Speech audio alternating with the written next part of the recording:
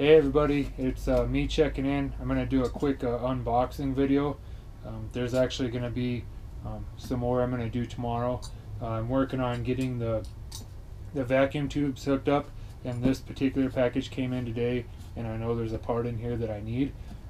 So I'm going to go ahead and unbox this part, and then I'll do the rest of the unboxing tomorrow. So I ordered about $500 worth of additional parts for the kiln. I ordered a bunch of Arduino stuff for the microcontroller. I ordered some of the coolant parts. I ordered some quick connect couplers for the PEX system. I'll be showing you all that stuff later. And I ordered a bunch of temperature controllers and stuff like that. So I'll eventually show you everything I got. But for right now, I'm going to start off with this box. Go ahead and open it. It should have more than one thing in it, so we'll go ahead and see what we have.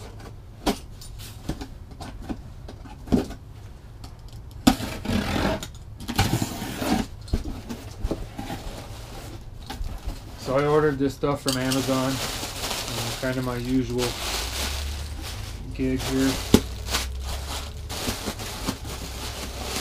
Okay. This actually isn't for the kiln. This is another project I'm working on for the 24-inch Grizzly planer. The readout I have on it is a manual one, and it's not very good. So this is a $70 attachment for your planer. It gives you a really concise readout, so you can zero it out, and then you don't have to try to do anything with the trying to look at the stupid ruler that's off in the dark corner. So that's what this is for. Real handy piece of equipment. I'll be putting that on later.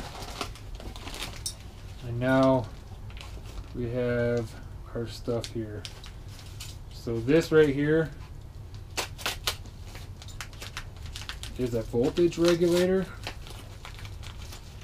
So I'm going to be coming off of a 12-volt battery in a solar system to run the Arduino, and I didn't want to it's 12 volt off the battery, and I didn't want to have any power surges from the battery to the Arduino system, so I ordered this.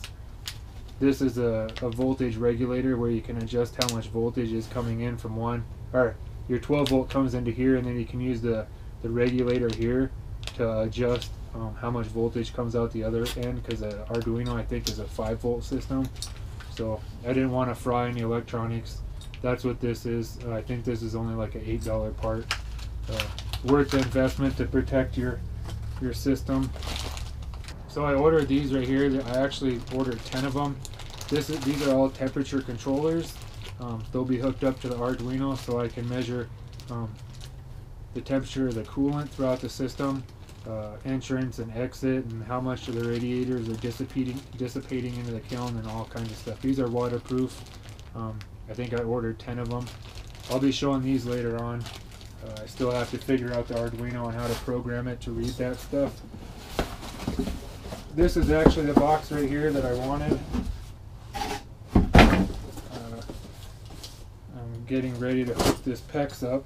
And this is where everything starts for the cool, or it's considered a cooling system, but I'm actually using it to heat. So this is where it all starts.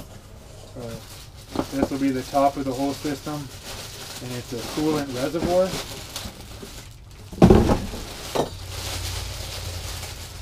So I got one that was clear.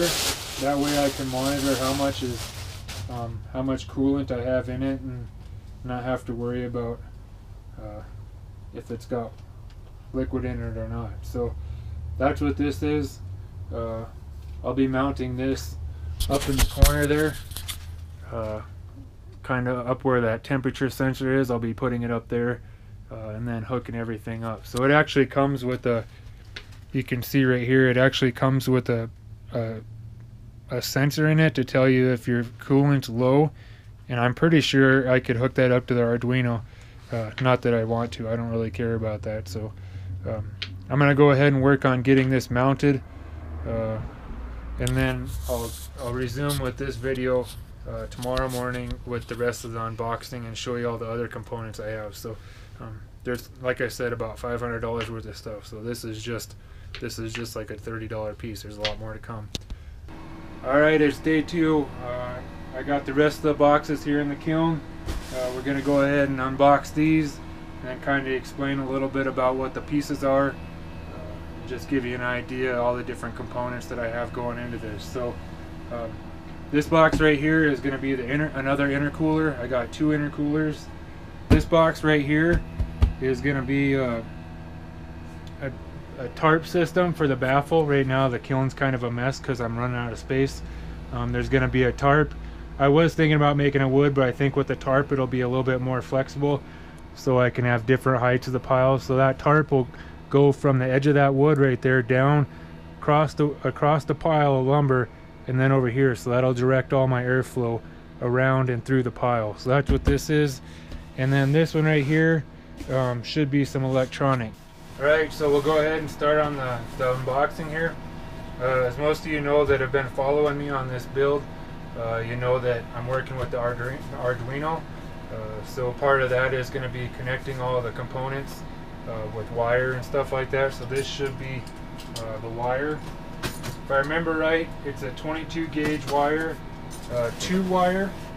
So this will be used primarily for fan control, and then the temperature control, humidity control, all those systems that run on a smaller gauge wire.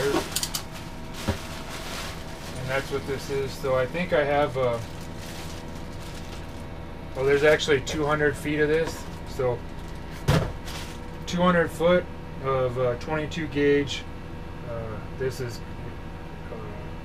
I forget what this is actually used for, but so I misspoke. This is actually 22 gauge 3 wire, and the reason I'm running 3 wire is because a good portion of this wire is dedicated for the temperature sensors that are going to be hooked up to that Arduino, and those are a 3 wire system. See, and those are also 20. I think these actually might be a little bit smaller. These are 22 gauge too.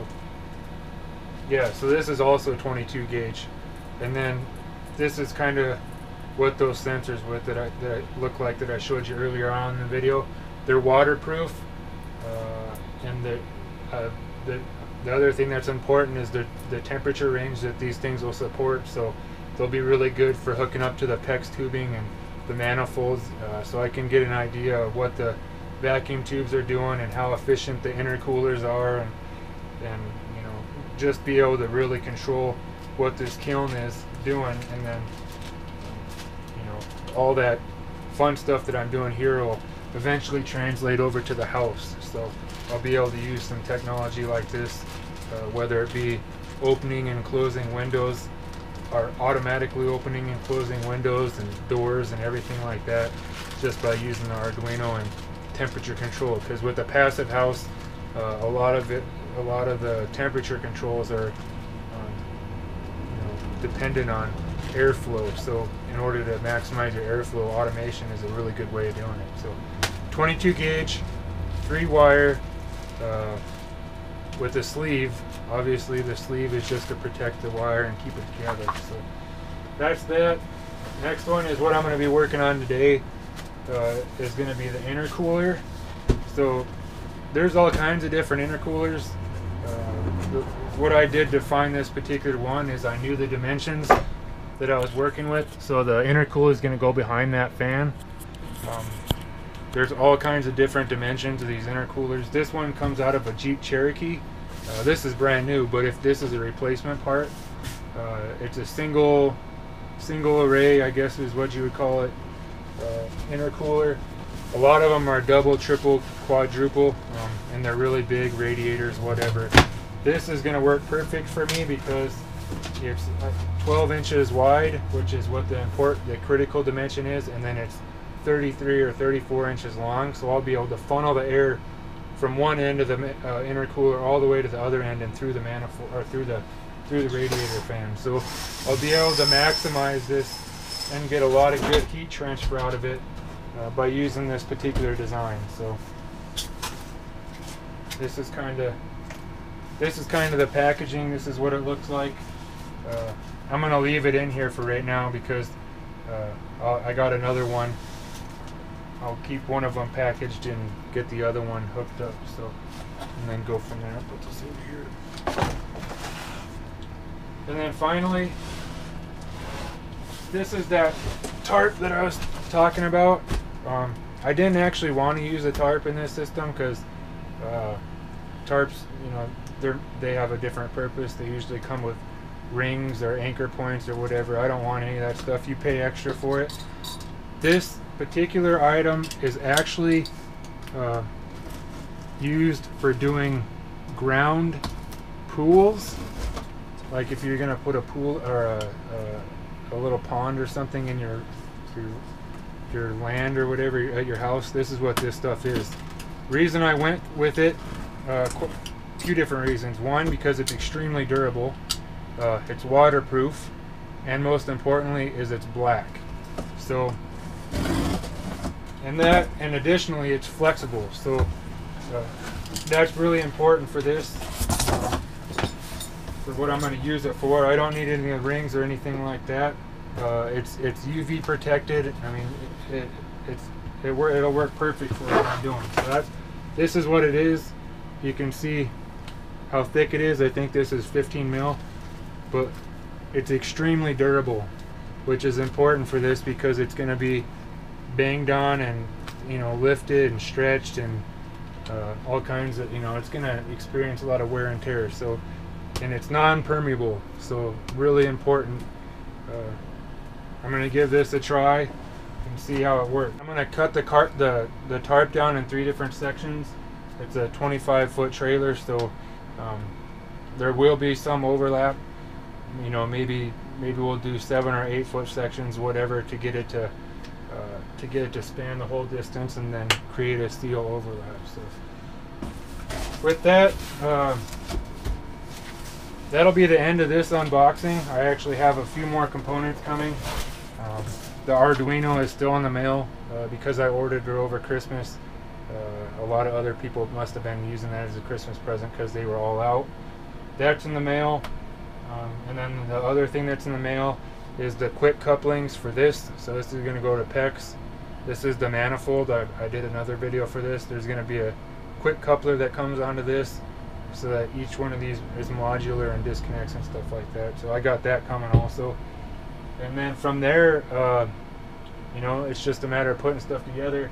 You can see I have some stuff in the background, some PEX stuff, some insulation for the heat pipes, and then, you know, all the trash and whatever else that I still have to deal with. So with that, that's the end of this video. If you have any questions about any of the components, go ahead, feel free to ask. And I'll see you on the next video.